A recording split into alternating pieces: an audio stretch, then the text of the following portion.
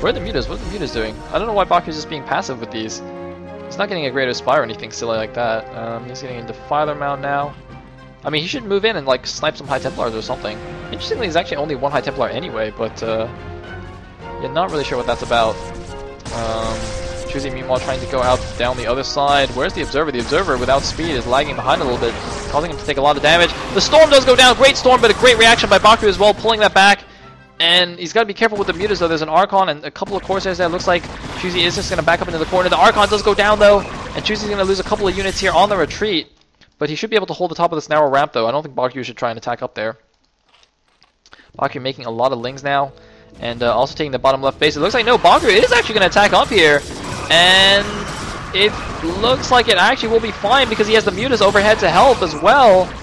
So Bakuryu is going to clean up the rest of the forces here. Choosy down to 91 supply against the 132 of Bakuryu. And Choosy has taken the inside expansion. Looks like he actually mannered his own Nexus there. Had to kill one of the cannons, but he might just lose this anyway. A few reinforcements going to come in here, but the cannon is just going to go down. And the rest of his forces, he's going to save only 2 Dragoons, it looks like. No, 3 Dragoons.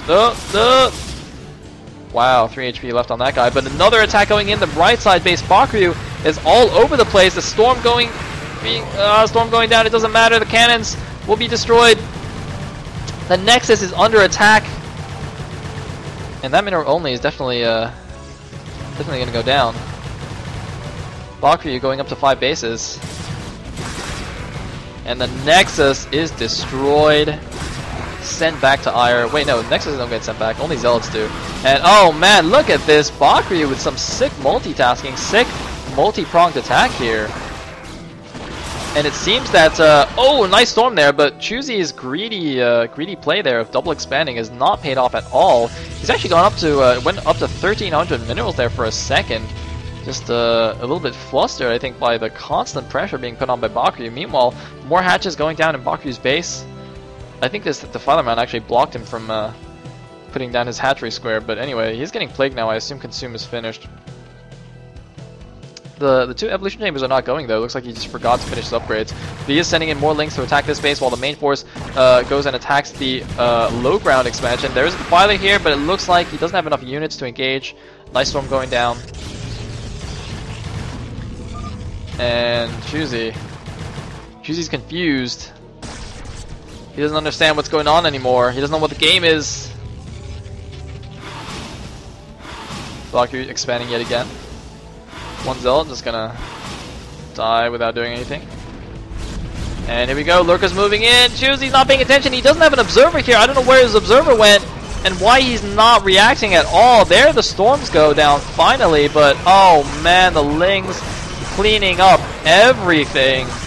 And GG from Choosy.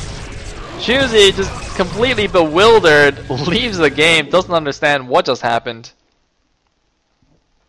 And Bakuryu will advance to the round of 8, the quarterfinals. Congrats to him. And I need to refill my glass of water. So be right back in 10 seconds.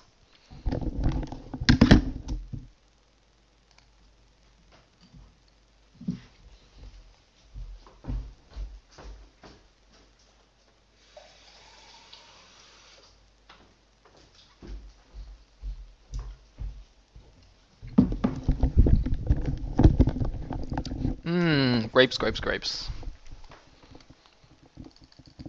Okay, so what is next? Let me see.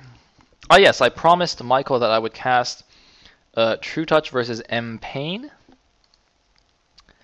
So let me do that. Alright, so the next match.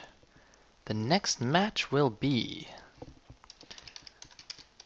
True Touch versus Apple Tree, who is also otherwise known as M Pain.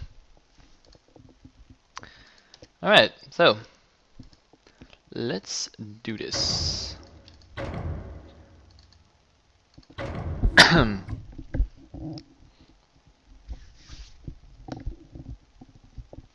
Alright, this is another